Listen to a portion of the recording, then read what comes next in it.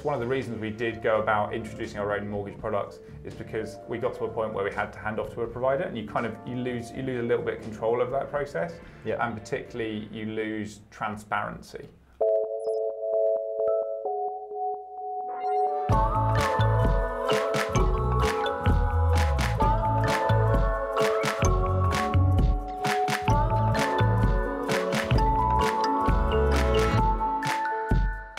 Welcome to Homescreen. I'm back in the hot seat after a few weeks off. You've had Tunde for the past few weeks talking about design, and today we're going to be talking a little bit more about product.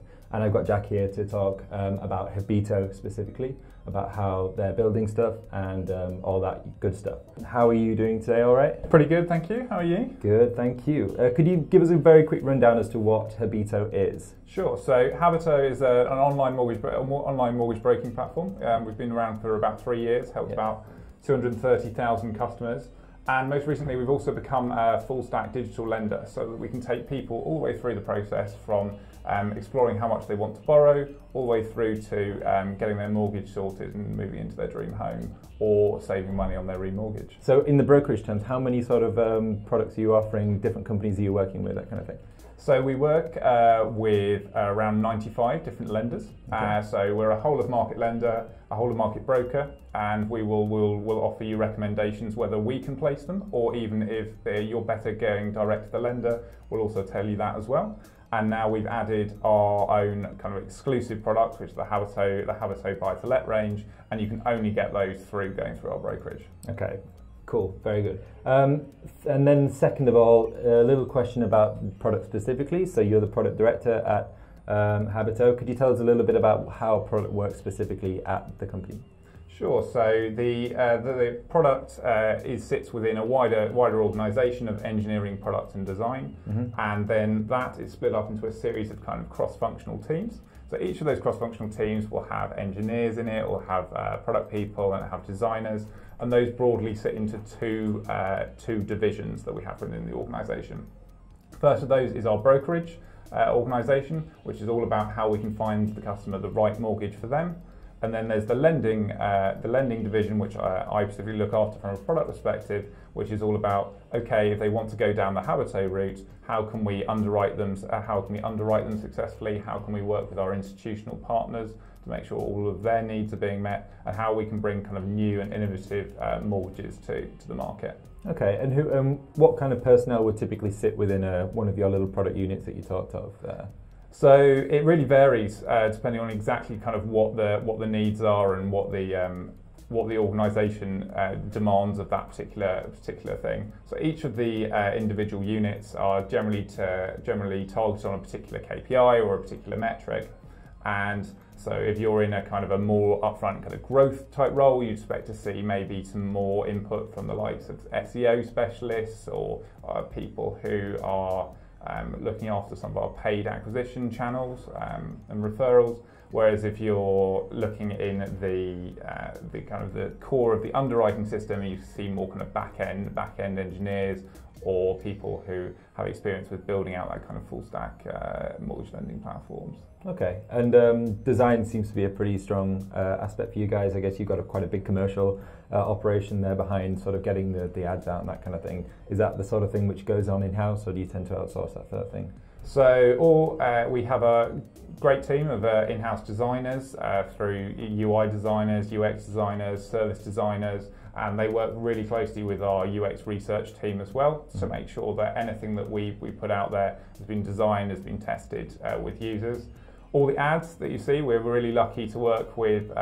They have that kind of Santa Cruz vibe to them. We're really lucky to work with Jimbo Phillips Jr., who has been designing who's famous of course for skate decks and for some of the great, I think, 60s stuff that he did, and he's come out and done some great artwork for the ads and this kind of Rick and Morty style. Yeah, I was going to say it's pretty comedy mortgage death. How did you why that? How did you come across that sort of as the tone of voice that you wanted to go for in that regard? So the ads, the real insight we were working from here is that people find it hell to go through that mortgage process. Yeah. And anyone who's done it before will tell you that there's stress, there's all sorts of troubles, there's lots of paperwork, and actually, if you come to Habito, we can simplify a lot of that for you. And we wanted to do something that was different from the rest of the market. So a lot of people go for very simple kind of things around kind of home ownership and those kind of things, and we really wanted to stand out. So combining that kind of hell motif with the contrast of you can go to Habito instead and everything will be simple, nice and easy, was how we came to that.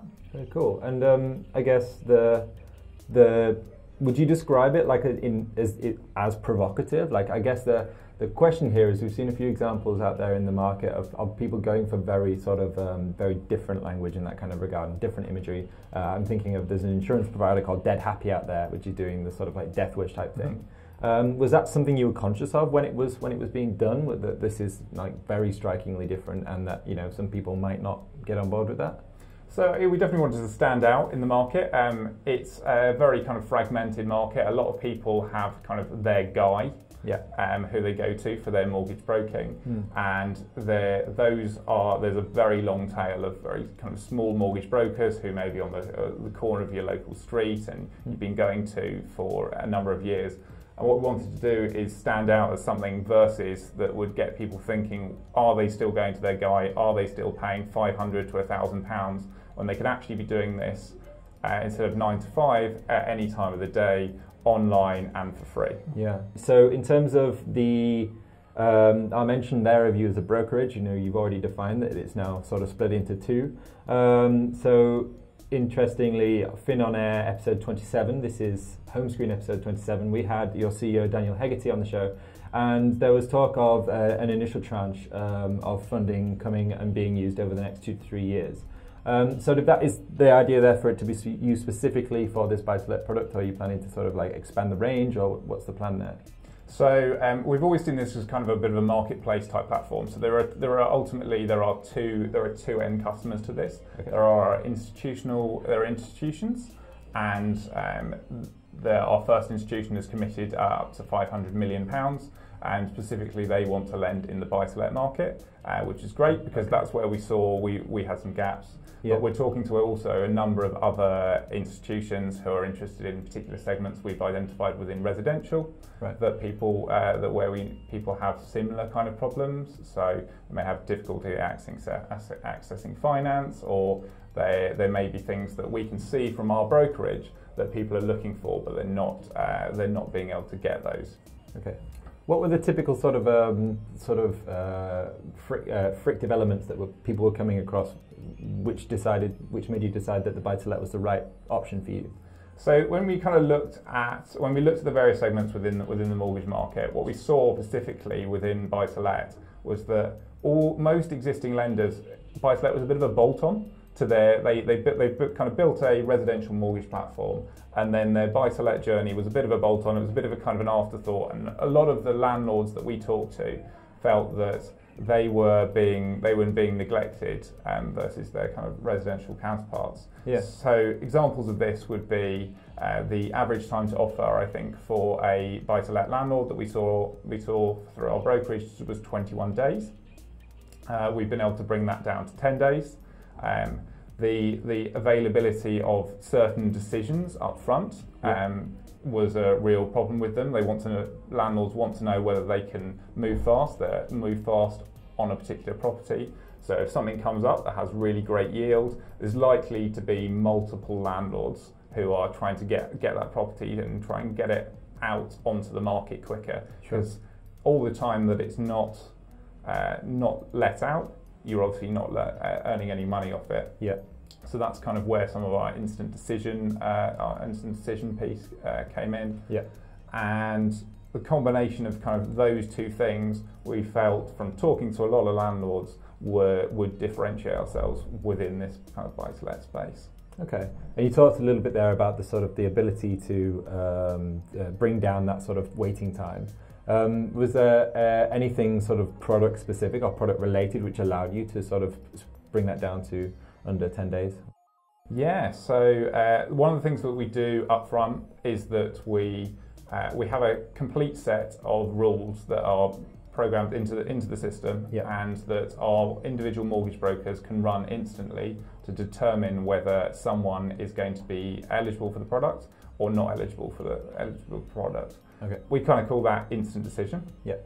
And where it differs from a kind of a standard lender's approval in principle or mortgage in principle type process is that it actually runs all the different things that we wanted to know about the application rather than just kind of a subset of it. Okay. And it also does things like KYC checks, and it does it runs our automated valuation model as well. Okay. That means that at the point you submit the application, we're already very certain, and actually all the applications that we've the past instant decision have gone on to kind of pass the full underwriting process so far, is that we're pretty certain at that point that you're almost definitely going to get this. You're definitely going to get this mortgage. Yeah. And you don't need to wait for an underwriter to basically look through the case, make a bit of a decision as to, does that LTV meet that particular criteria? Does that combination of adverse credit or that combination of the customer's credit history meet it? Okay. Another way we kind of worked to bring this down was it was around our choice of kind of third parties. So we only chose the best in class third parties to work with. All our evaluations are instructed via an API, and then when the valuer fills that in on an iPad when they're actually at the venue, takes the photos while they're there, which means we get the response pretty instantly, as opposed to the traditional process of filling it in on paper, and then they would hand it back to someone in the office, and then that person would key it back into a system. Okay. Conveyancing as well, same thing. We only would work with conveyancers who would allow us to instruct via an API, and we had a great example of a conveyancer that we were working with on the brokerage side, who said in their email signature that they only print off emails at 3 p.m. Write them by hand the next day, and then they will send them after 3 p.m. the following day, which kind of instantly adds a whole day to the process. We built the platform, and we built that interaction with conveyancers to be able to speed that up and get things moving as quickly as possible. That's pretty remarkable, isn't it? I've heard about this sort of thing before, but that must be, in terms of the way that works, and you've got these conveyancing systems that are kind of really anachronistic. You can't hope to have things like APIs available for these kinds of companies. So surely that limits the amount of people you can actually work with. Have you found that that's affected the sort of cost, the margins, or is there anything like that which is affecting prices as a result of a smaller pool of conveyancing partners? We've been really lucky that we found some people who are really kind of keen to work with us, and they're keen also to kind of drive. They believe in our mission to drive down the time and drive things forward. Yeah. So it's been a process of finding the right people and then making sure that we can work together in a way that works for both of us. So some of it will be that the reason why it was taking additional time was because the lenders weren't providing enough information. Yeah. To the conveyancer, or they weren't providing the right templates for the valuer. So where we found those additional examples, we've been able to actually reduce the work their side as well, and automate some of their processes their side, in order to start to speed things up without having to resort to increasing costs and things like that. That's interesting. One of the previous episodes that we've done of Homescreen included PensionBee, specifically their product manager Martin, and he was talking a little bit about this kind of thing of lobbying essentially companies to improve their own processes in order to allow that sort of relationship to be more symbiotic. Just to move on to more of the market in general, I wanted to ask you a little bit about how the feel was over your place where you're hearing about like Tesco losing, offering off their lending books. They got rid of it in the end. Halifax, I guess, which signifies a move towards these bigger players sort of adopting the lending books of sort of mid-tier players. How does that feel, and how do you respond to stuff like that? Yeah, so in the brokerage space, we have seen a bit of this kind of consolidation of a few lenders. Sainsbury's, of course, announced yesterday as well that they're going to be consolidating their books. obviously it does reduce. It's very intense competition in the mortgage market at the moment, particularly in that kind of super prime residential space. Yeah. On the back of the ring fencing legislation that came in, what we've seen is that banks are very keen to deploy their capital into the mortgage space. Okay. And as a result of that, the prices have come down, which is great for consumers at the end of the day. But it has led to a few victims in the mortgage space and people starting to sell off and consolidate their books. Okay.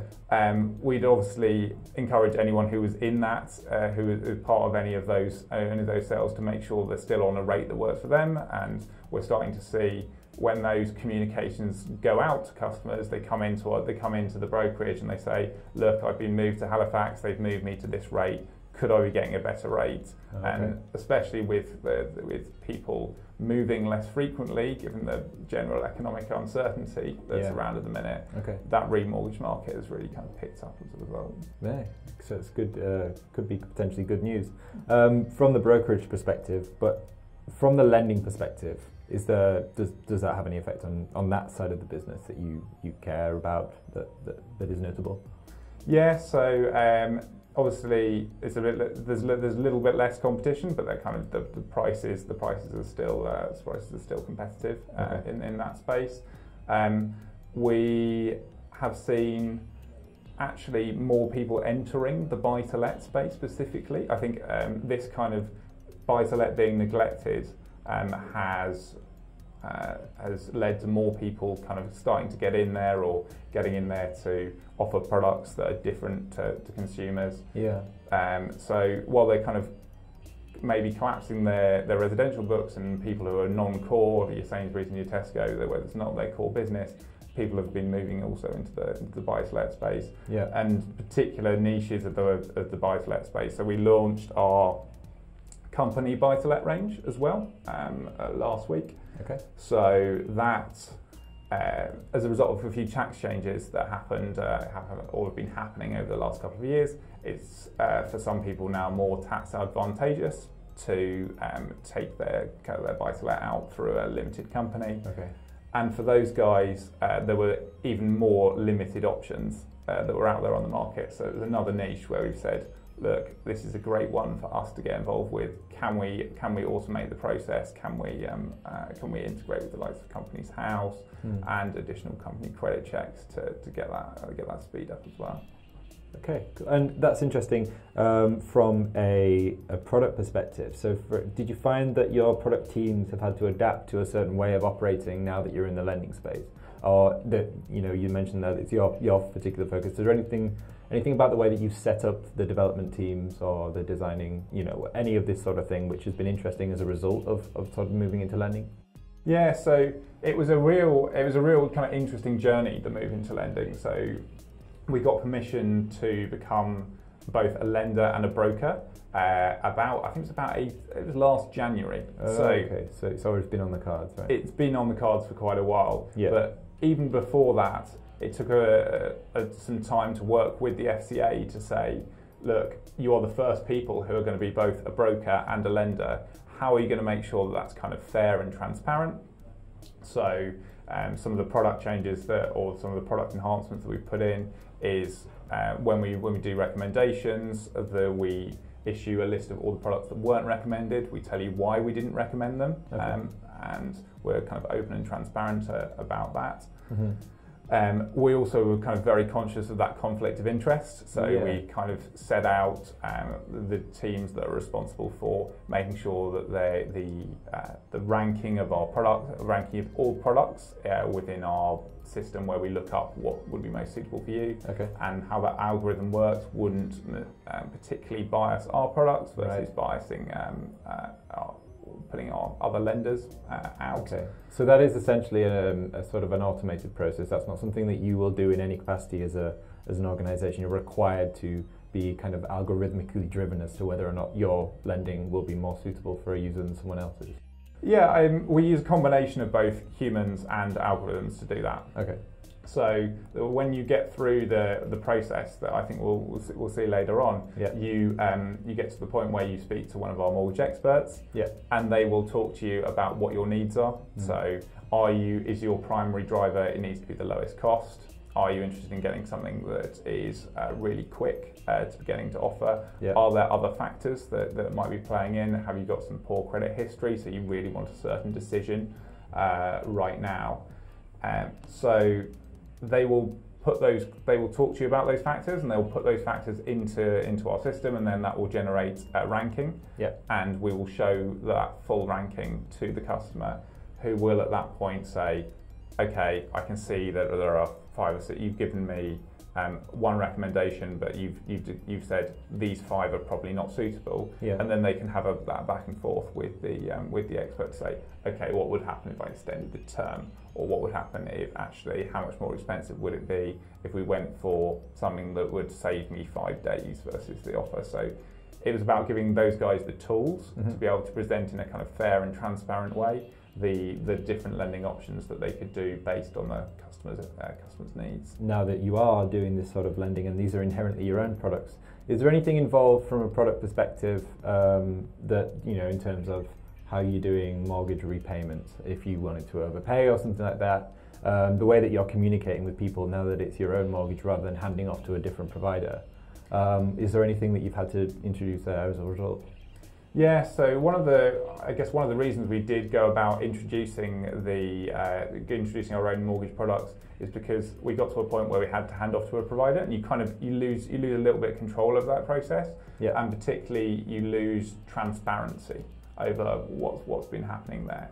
Okay. So at the point you submit to a lender, most lenders will have some kind of very basic online tracking system, and then they rely on one of our members of our team ringing every single day for every customer and asking, and then providing an update for that.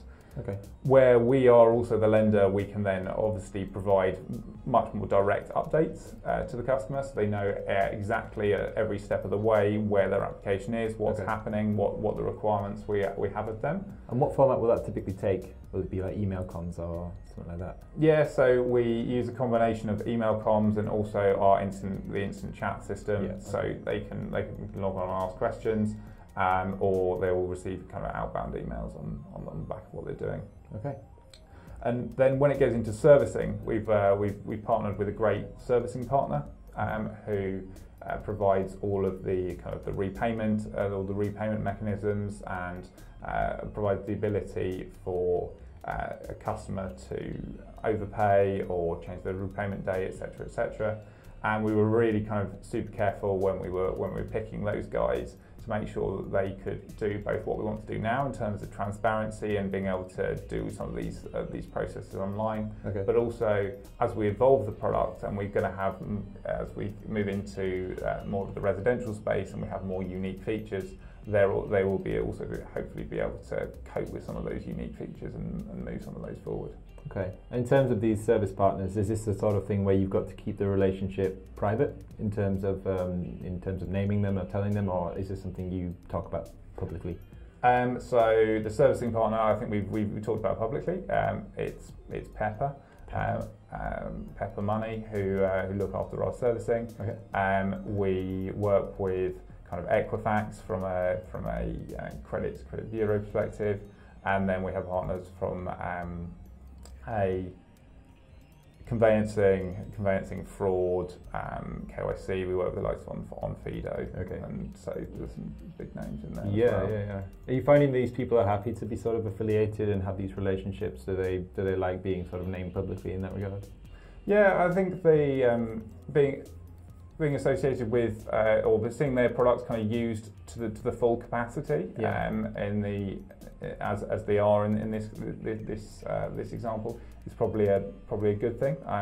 We've had a really good working relationship with all of our third parties. But I wanted to ask a little bit about the way that you're delivering and sort of how you're getting your product out there. How do you do continuous delivery and keep these things moving along?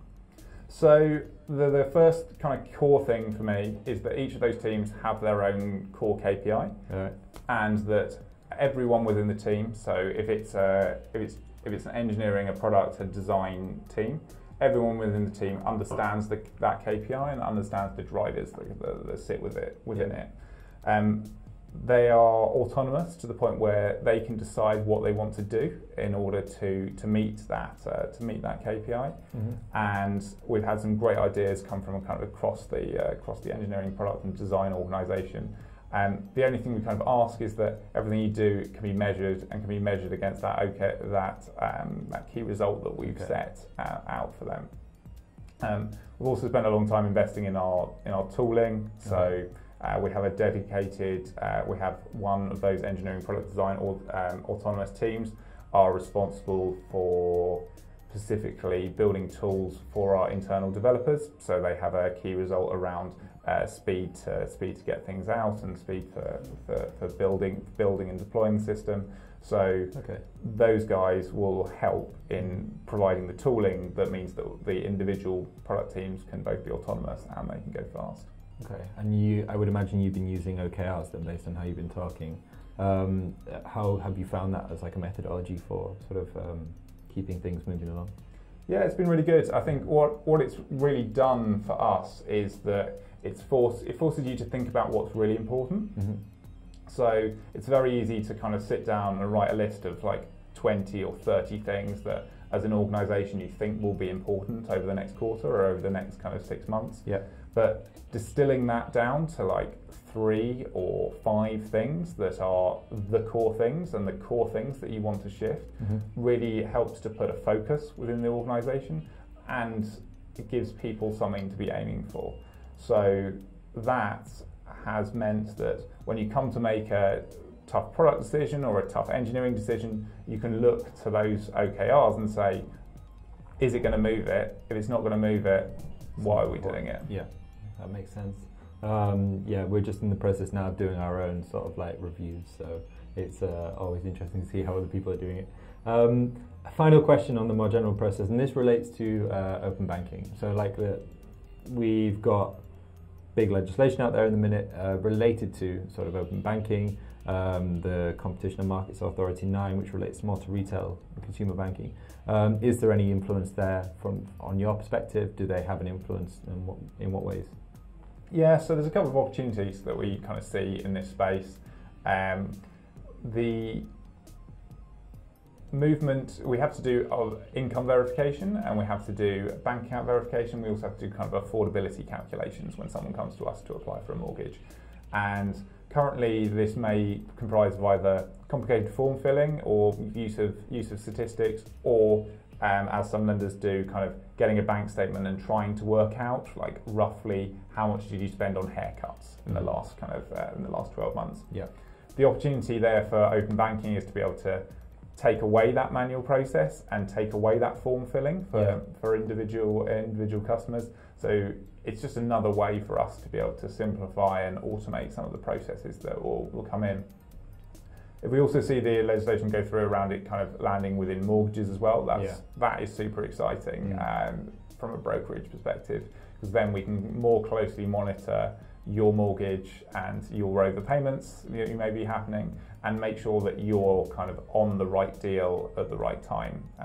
There's a little bit of a black box in terms of you only know what the customer tells you in terms of what their ongoing mortgage is, if it's with another provider today. If that kind of thing was available by open banking, the services to make sure that you are always paying the right amount and you couldn't be on a better deal will hopefully take off as a result. So that's your pledge, your request of the Competition and Markets Authority is to give us that kind of thing. Awesome. So we're going to take a quick look now at the initial sort of application process on the mobile here.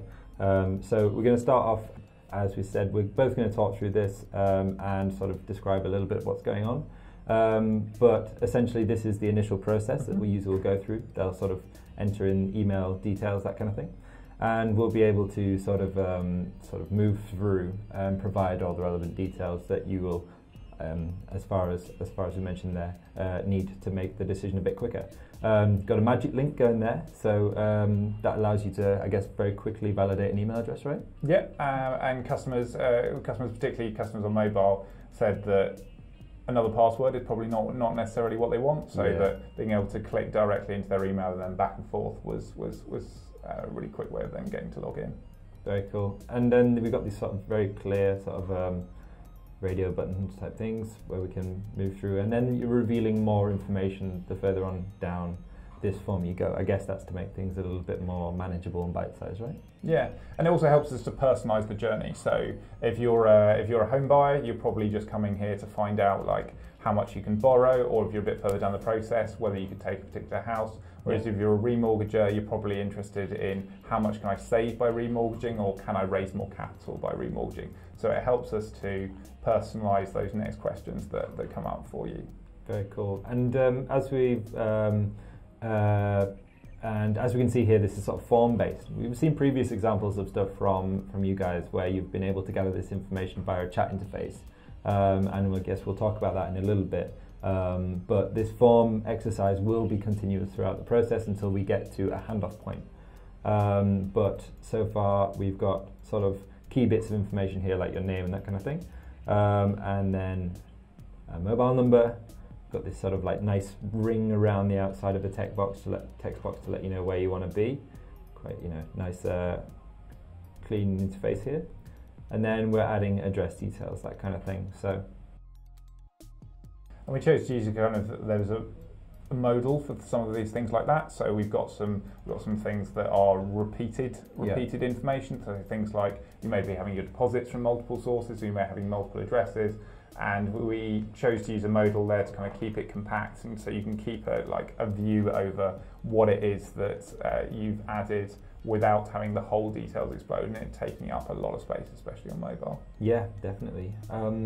And I guess in terms of conserving space, this is more of a thing for mobile, but we do have the option to see this on sort of desktop as well. We can do this sort of thing. A little word on sort of the mobile experience in itself. Have you found that sort of a design problem or a design challenge? Yeah, so whenever we design, we kind of design for a whole range of different screen sizes. Everything from we don't kind of see it anymore as there's a mobile and there's a desktop. There's a tablet. There's a super wide screen. Yeah. There's kind of it has to work for every single screen size, from the smallest and thinnest phones all the way up to the widest ones. Yeah. And what we've done is broke it down into particular elements, so we know that okay, if you have a kind of a radio button, this works for this size, it works for this size, but you would then change the stacking of them, or you change the formatting of them. Right. And we've tested a lot of these different kind of combinations with users. So when we get users in to do user testing, we're not just getting them to sit down in front of a desktop, which is our standard size and our standard one that we have in the computer that we have in the office. We're also getting them to use different screen sizes, or as much as we can, actually getting them to use their own devices, because that's what they're used to, and that's kind of where you get the most genuine feedback as a result. That's really interesting. And finally, we've got this, as we mentioned earlier, handoff to one of the mortgage experts we've got, and this will typically happen via this call to action button, or this sort of intercom sort of chat interface. Cool. So that was a little short overview of the sort of form that the users will go through for an initial process. So can you, we've just touched there on the information architecture specifically, so, but in terms of what stuff's required, we've got a lot of info there, and we've gathered, you were asking very specific questions.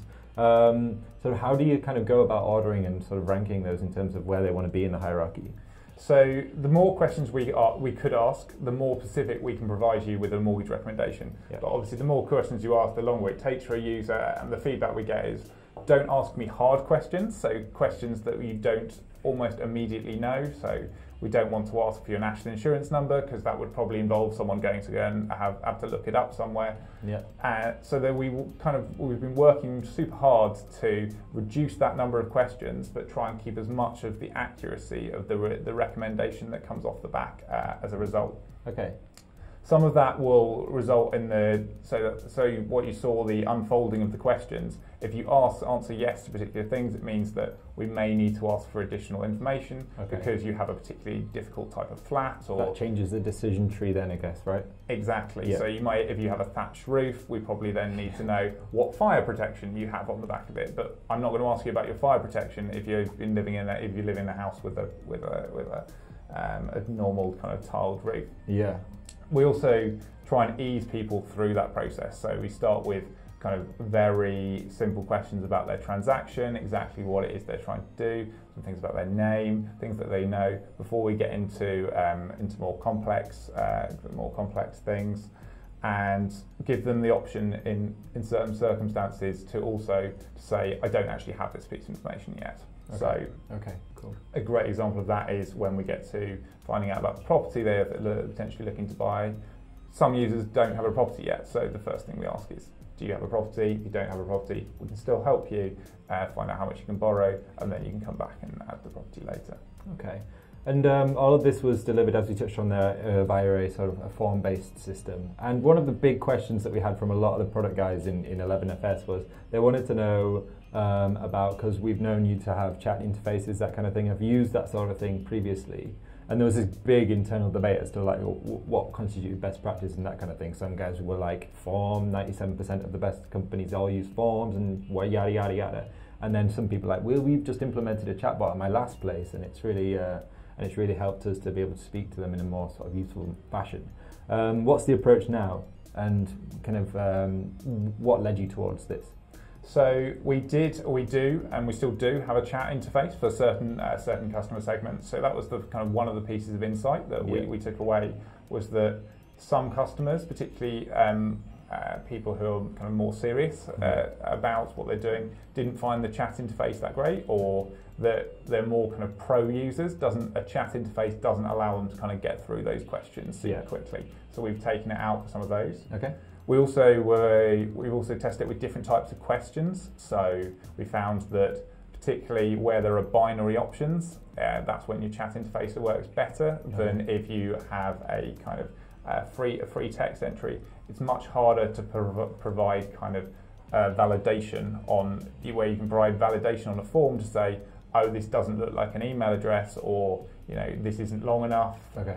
Those kind of things. You can't provide that in a chat interface in a way that looks to still be a chat interface, and that doesn't result in you having to kind of retype, or you having to kind of go back and forth with the individual chats. Okay.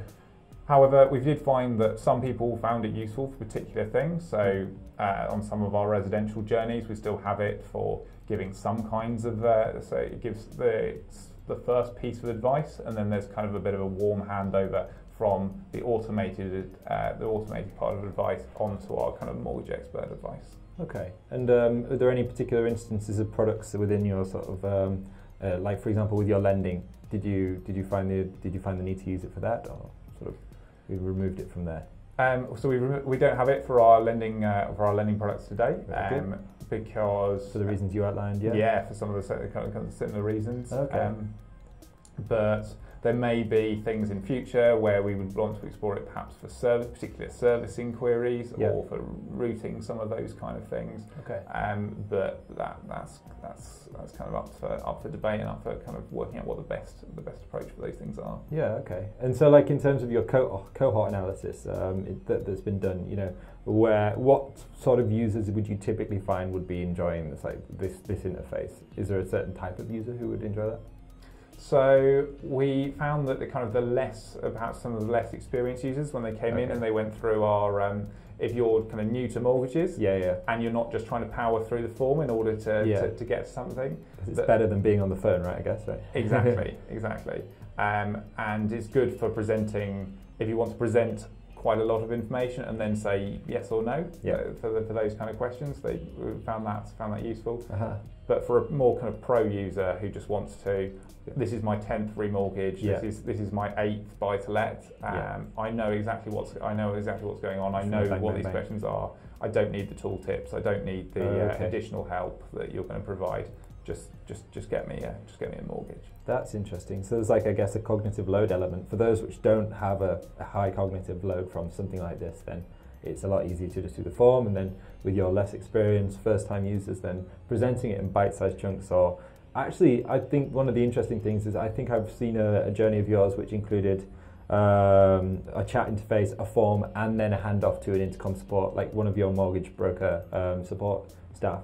That must be a way of diversifying the sort of like, doesn't make it overwhelming if you've got 3 different modes of delivering that information. Would that make sense? Yeah, it also it allows people to get some value back, even when some people do want to try and take a mortgage at 4 o'clock in the morning. Yeah. And our mortgage experts are not available at 4 o'clock in the morning. Yeah. And it allows us to provide some kind of advice and some kind of value for those before it gets picked up with by the mortgage experts in the following morning. Okay.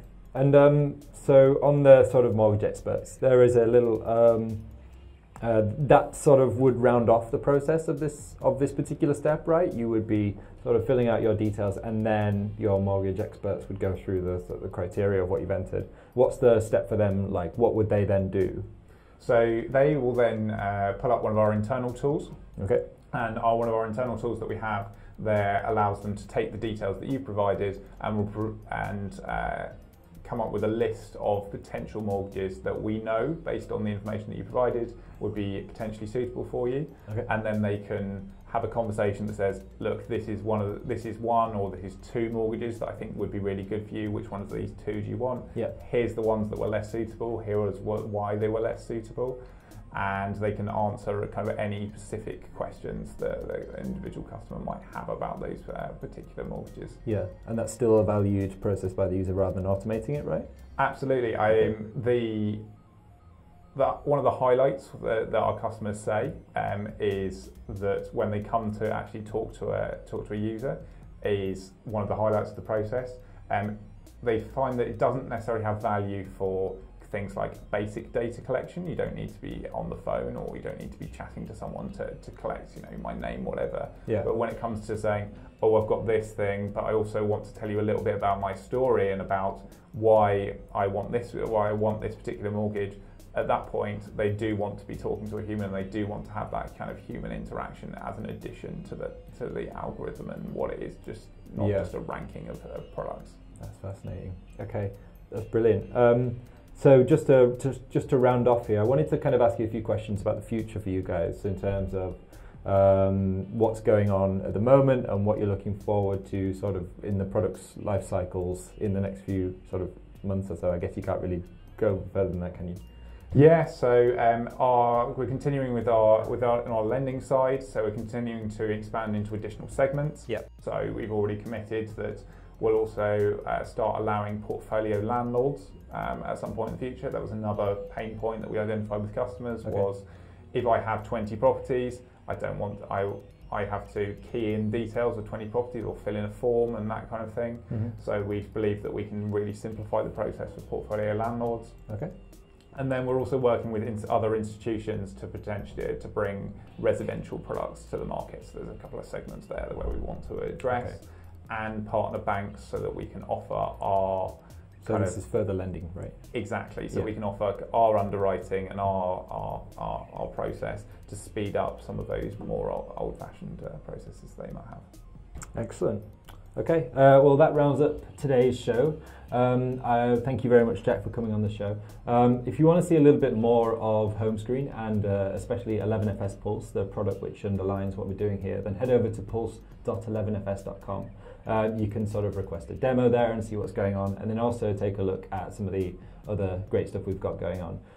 If you've got any questions about any products, or if you want to know about more stuff that we can offer here on Homescreen, then make sure that you either email us at pulse@11fs.com or find us on Twitter at 11fspulse. Jack, where can anyone find out about you? Yeah, so if you're interested in a mortgage or you're interested in our lending products, go to habito.com where you can go through the process that we've just seen now, or you can chat to one of our experts to find out more. Cool. Thanks very much for tuning in, and we'll see you next week. Homescreen is a show about all things product and design, where we showcase some of the best examples of user experiences from the 11FS Pulse research platform, which includes over 2,500 user journeys from financial service products around the world.